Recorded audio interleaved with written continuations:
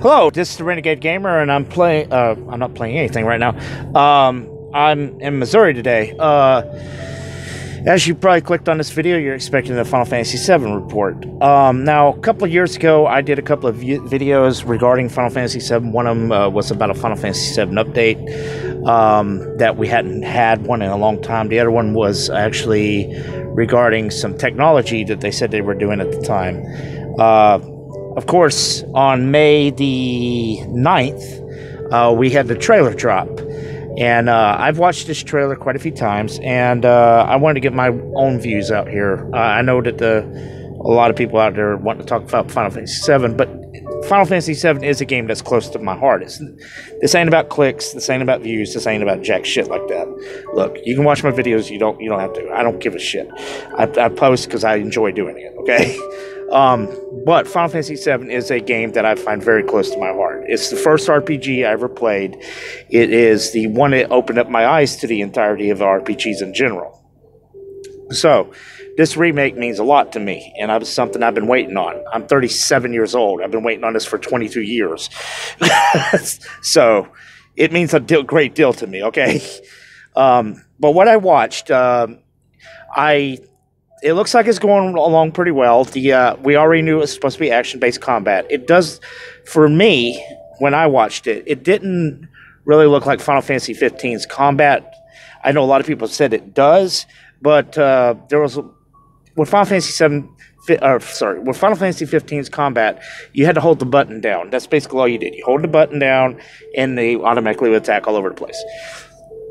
I noticed that when I was watching them, that they were constantly hitting the attack buttons over and over, which indicates that, yes, there is more interaction with what you are doing. Now, I don't know if it's related to actually moving the analog stick around or whatever, but we do also know that Braver is in the game, so is Cross Slash and Big Bang. Or not Big Bang, Big Shot. These all look like they are incorporated into kind of like combo attacks, sort of more than likely. There's also a couple of new things in here called a back blast, which was on Barrett, and also punishment on Cloud. I have no clue what either one of these is going to do exactly. We also had a reveal of what Eris looks like. She looks great. I liked her voice. I thought that she, while the previous voice actress that did her, Mina Serrano, I think that's what her name was. I thought she grew into the role. I didn't think she was all that great in Kingdom Hearts 2, but she definitely grew into the role as she went into many of the other aspects whenever Eris appeared. She definitely got better as she went. I still preferred Mandy more, but hey. But the new actress they got playing Eris, I thought she did pretty good. We only heard a few lines of dialogue from her, and they sounded nice. It's a voice that I can get behind. It doesn't sound clueless. Barrett's voice, I was expecting a little bit more of a gruff voice, but the one they got, I think it'll work.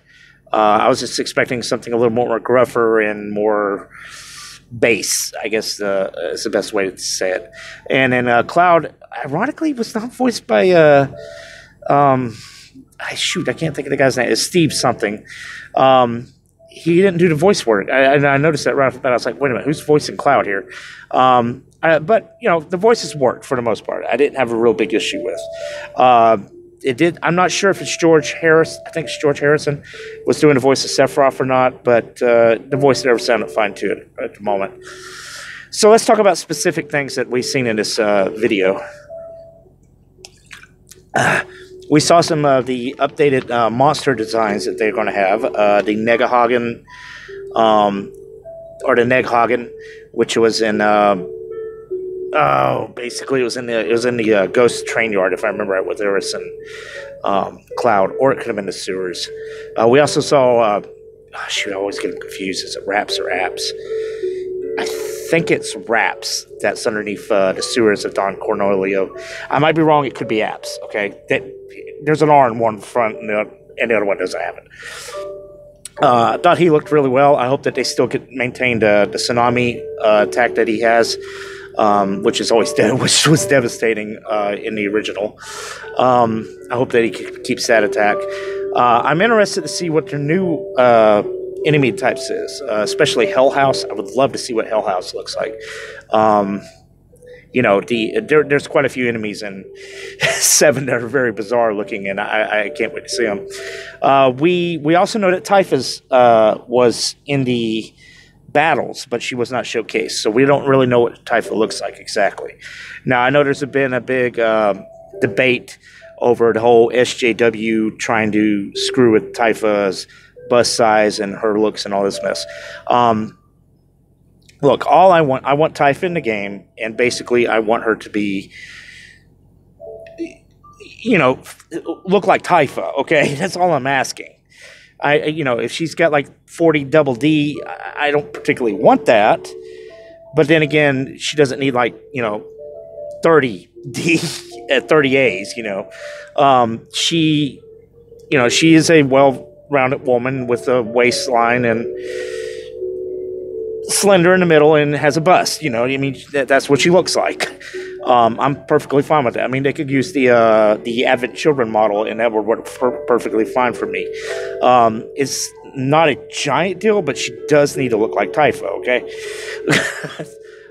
The other big thing I kept hearing people argue about is Barrett with the voice. Like I said, the voice is fine. I was expecting something a little more gruffer. But the voice that came out was fine. I mean, it's one that I can adapt. I think everybody's got their own ideal of what he sounds like in their head. But I mean, I think it's fine. Graphically wise, something I don't really talk about much. It looks great. The Unreal Engine is doing a great job with the graphics here, okay? Of course, we don't know much more information yet. We are going to get more in June around E3, and that's really what I'm looking forward to here. But there is some things I want to discuss here. We got to see the Red Scorpion first boss fight. We got to see some more of that fight, which we'd already seen 2 years, actually, I guess about 3 years ago, during their little pre-trailer they put out, which was, anyway. But we noticed that there was environmental damage that was coming out. He fires off a shitload of rockets, and they hit the wall, and it's coming down. There's fire going off in the sector. Oh my God, Sector 7 reactor. There's a lot more detail that seems to be pushed into the remake. And in other words, what I'm saying is that Square's been taking their time and has been pushing a lot of stuff into it. It looks like.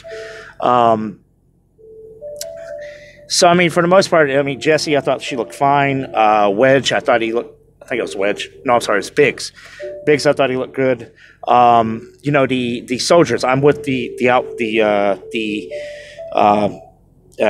mask, three-eyed helmet thing that they get, the three-eyed helmet thing they got going on.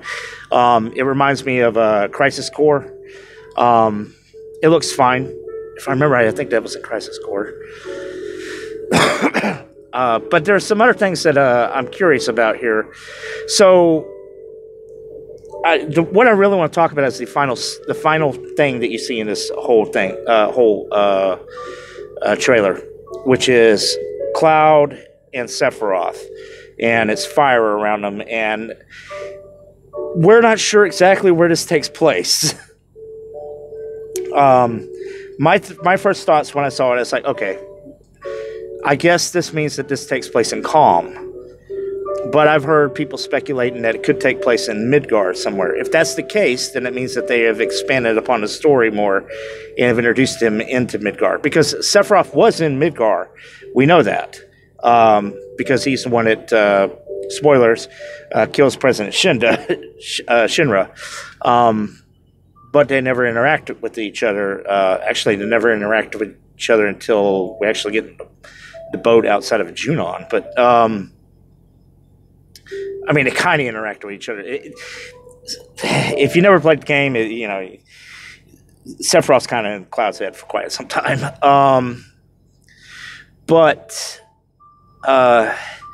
That's the question here. Is I'm not sure exactly where this takes place. If it does take place at Calm, what this makes me think is since the game's being released episodically, maybe the game's all in Midgar, and then the last part of the game is in Calm, which is possible.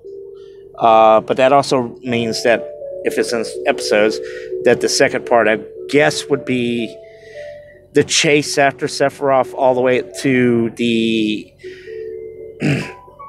big event in the ancient city. I don't want to completely spoil this. I mean, if you played 7, you know what I'm talking about. Where the water scene, where you end up fighting Jehovah Life at the time.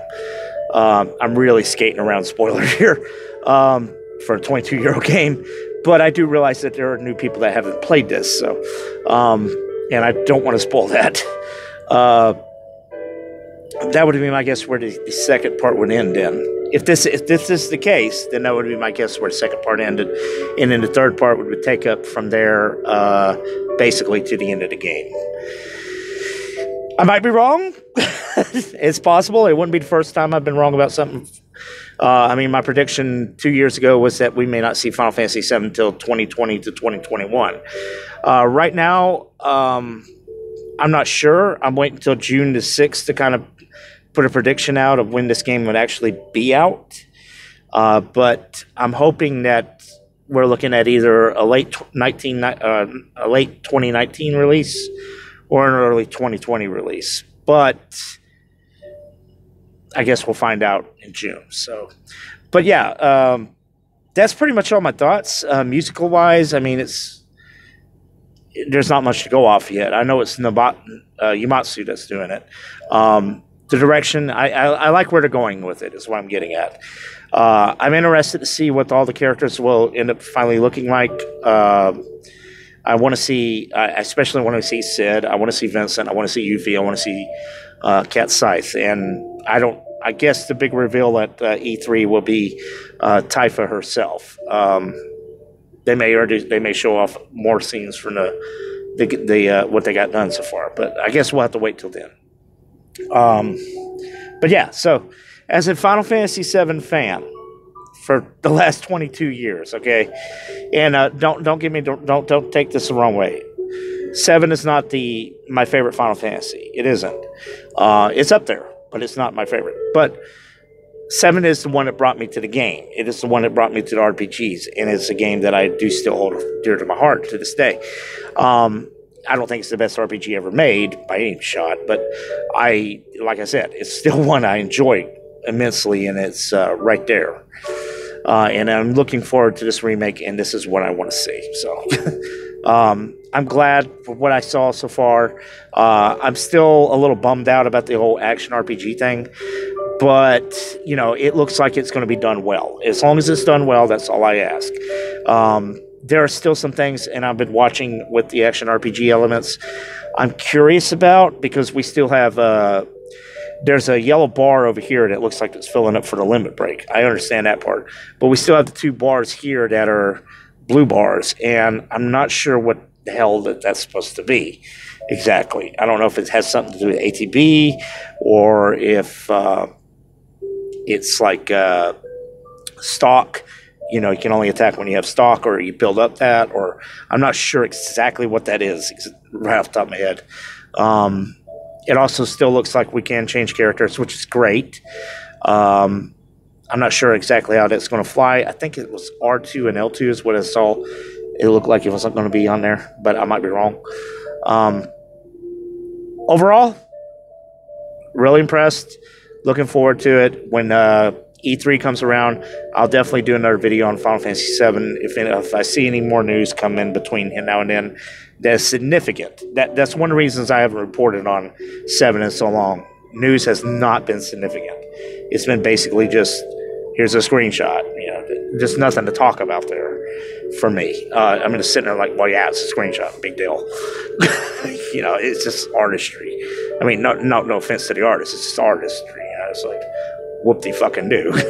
I want to see gameplay. I want to see, where are y'all sitting here, And we finally got that, so good. And at E3, hopefully we get more. So, well, I know we are, because they promised we're getting more at E3. So, when that comes rolling around, I'll do another video on 7. I also got to do a ton of videos on E3 in general, so. But anyway, so I'm the Renegade Gamer. Y'all take it easy. I'll catch you next time.